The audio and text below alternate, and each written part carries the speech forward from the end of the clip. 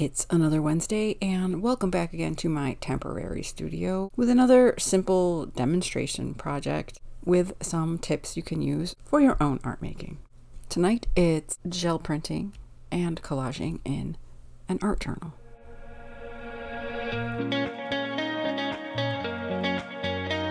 The first thing after my gel press gel plates I recommend is a glass cutting board. It's a great surface to place your gel plate on. As you'll see later, the gel plate will stay helpfully attached to it, and the feet on mine keep it from sliding around on my work surface.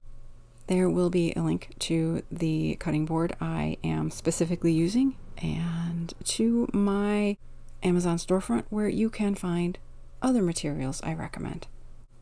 Also links to Blick art materials because that is where I typically buy my Liquitex Basics paints, which are my favorite, and my golden brand glazing liquid. These two colors are bronze. I typically prefer the copper, and cadmium yellow medium hue, one of my go-tos. If you are going to get into gel printing, you really should have brayers in multiple sizes. The narrow ones are great for blending colors and getting rid of harsh edges if you don't like them.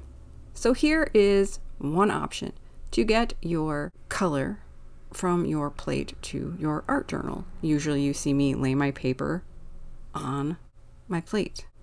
I'm just laying down a background color, and you don't have to put your paper onto your plate. You can put your plate onto your paper. The drawback of doing that this way is I got fingerprints in both sides of my print. Instead of cleaning off my plate or my brayer, I decided to spread out what was left of the bronze to create a warm glow in my next layer, for which I used gorgeous deep violet and Payne's gray. If you are used to working with layers on the gel plate, you may be concerned that I'm just going way too dark and way too soon. And maybe you're right. But I do like my results. Another but. If you are thinking that that layer of paint is too thick, you are absolutely correct. I got out my other 5x7 gel plate to use instead of a roll-off sheet of paper.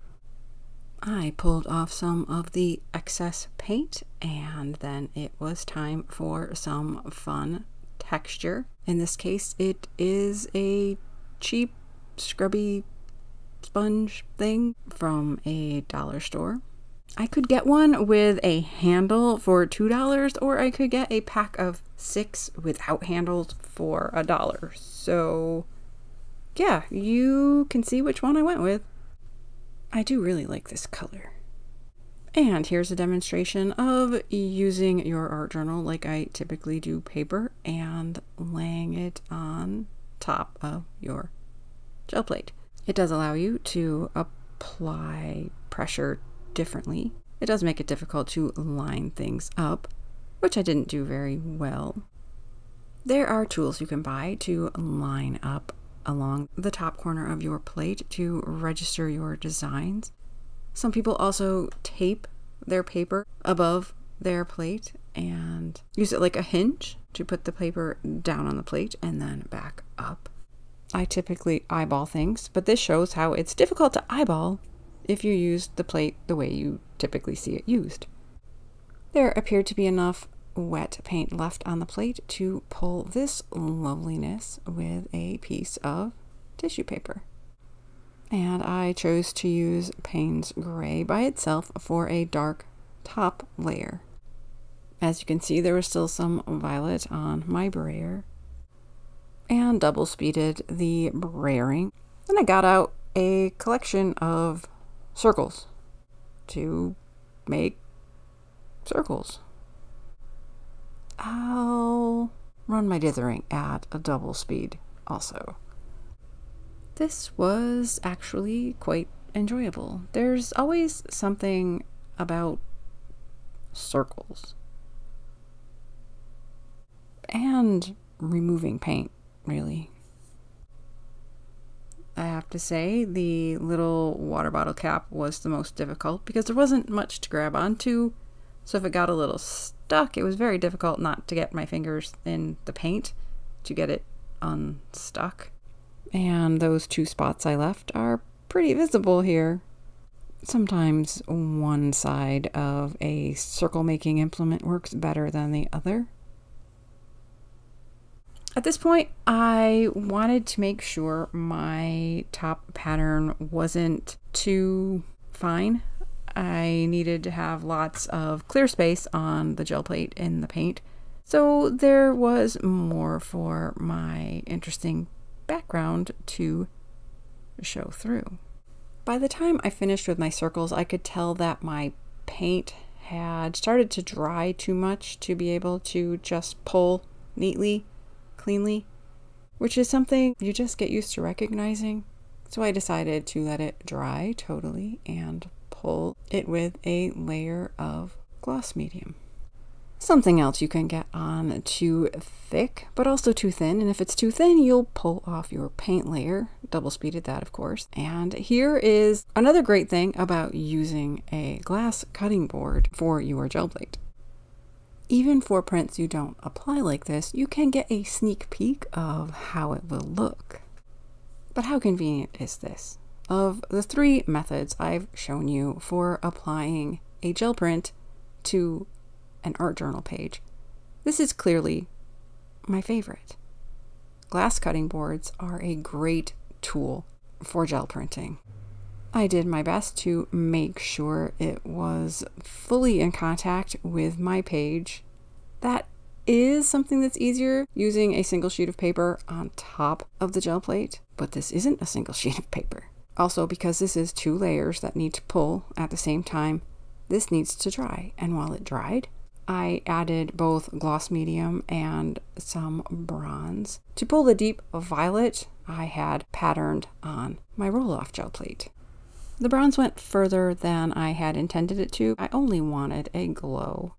And here is a roll-off sheet. And in my effort to not have too much, I did end up with a little too little in one spot and pulled some of my violet off. This also has to dry thoroughly because it is multi-layered, even if it's just 1 layer of color and 1 pull layer.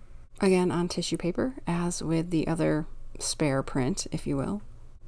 And the roll-off sheet has a nice sheen along with interesting areas of purple. The tissue paper, being thinner and having one side exposed to air, was of course drier well before the art journal. This turned out interesting. The Liquitex Basics Deep Violet really is a gorgeous color. And although I typically prefer copper, the bronze does work well with this. You can see the glow and the bald spots, but I will definitely be able to use this.